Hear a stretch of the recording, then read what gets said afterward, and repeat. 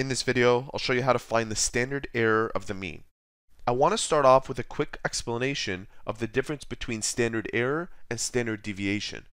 The standard error of the sample mean, where sample mean is represented by this x bar, is an estimate of how far the sample mean is likely to be from the whole population mean, represented by this Greek letter mu.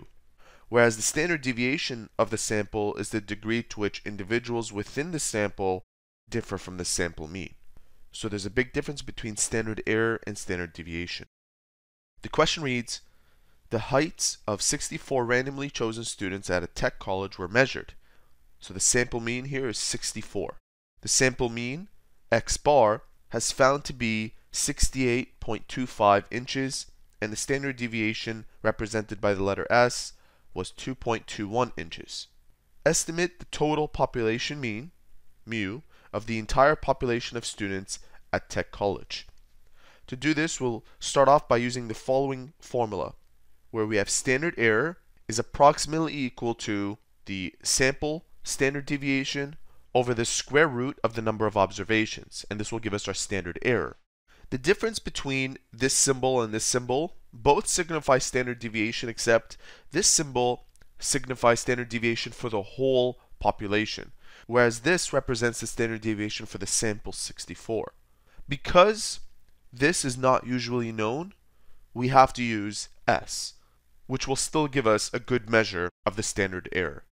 That being said, we will substitute 2.21 divided by the square root of 64. Using the calculator, 2.21 divided by the square root of 64 gives us 0.27625. 0.27625. And I'll simply round this to 2 decimal places because we have 3 significant digits here and 2 here. So this becomes 0.28. Now to use this to find the average population represented by mu, I'll use the following formula, where mu at 68% confidence is x bar plus minus 1 times the standard error that we just found. This will predict that there is a 68% chance that mu, the average mean, will fall within this particular range. Let me show you what I mean. So we just found the standard error, and we know the average of the sample is 68.25.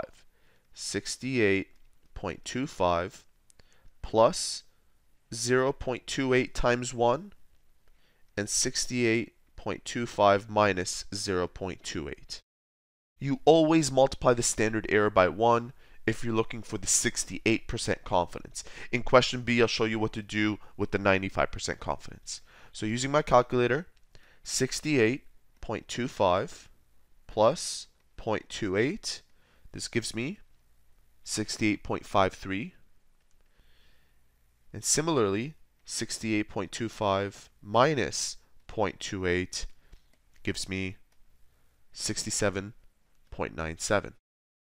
In other words, the true mean has a 68% chance of falling within the intervals 67.97 and 68.53. And that is, of course, with 68% confidence. Let's move on to question B. In question B, they ask us to find the 95% confidence interval. Now, the only difference between this and what we just did is that we have to multiply the standard error that we found in A by 2. And this will give us an idea of where the population mean is with a 95% confidence rating. So I'll take mu of 95% is equal to 68.25 plus minus 2 times 0.28.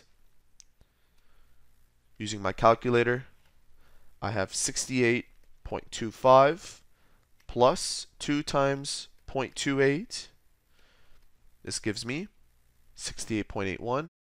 That's going to be the upper range limit, and the lower range limit will be this minus, which is 67.69. So there's a 95% chance that the mean will fall within this range. And there you have it. That is how to find the standard error of the mean.